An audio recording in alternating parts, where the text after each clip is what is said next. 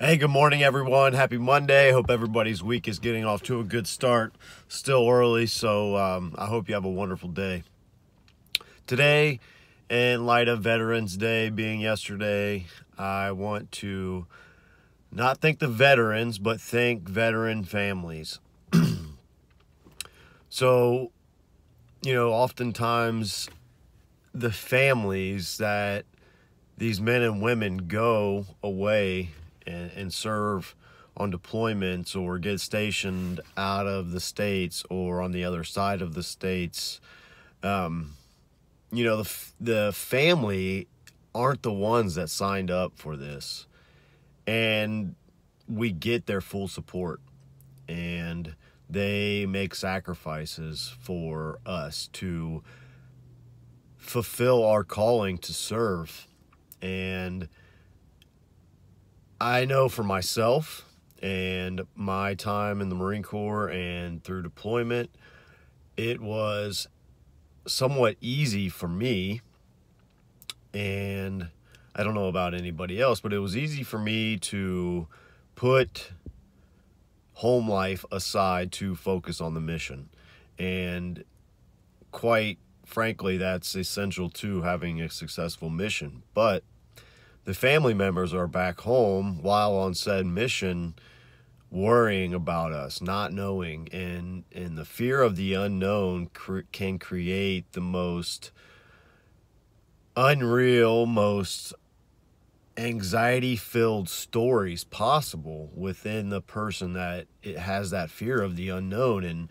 And I couldn't imagine, because I've never had to deal with having a loved one off in a combat zone, and I just couldn't imagine the daily wonder and unknown that could create such turmoil within those family members. So today, the day after Veterans Day, I want to show my gratitude towards veteran families and current serving families that currently have loved ones deployed. And I just want to say thank you. Thank you for all of your support. Thank you for your unconditional love. Thank you for dealing with us when we struggle to reintegrate into society. And just thank you for everything, because without the loved ones and the family and the support coming back home, the transition would be, it's already a tough one for many service members, but without the support and love from those around us and our families and our society that supports us, it would be impossible.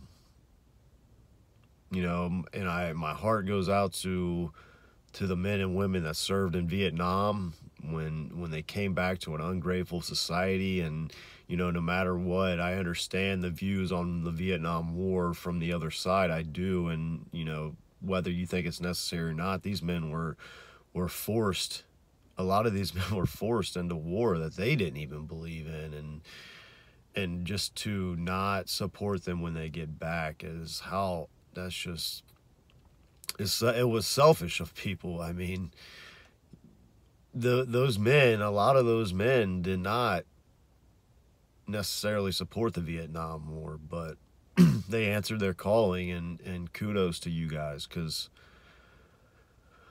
I'm very grateful for the men and women that came before me, and I'm very grateful for the families, and I'm just grateful. I am. So families, thank you for all your love and support for your service members. We couldn't do it without you guys. You guys hold us up when we're at rock bottom. So we love you guys.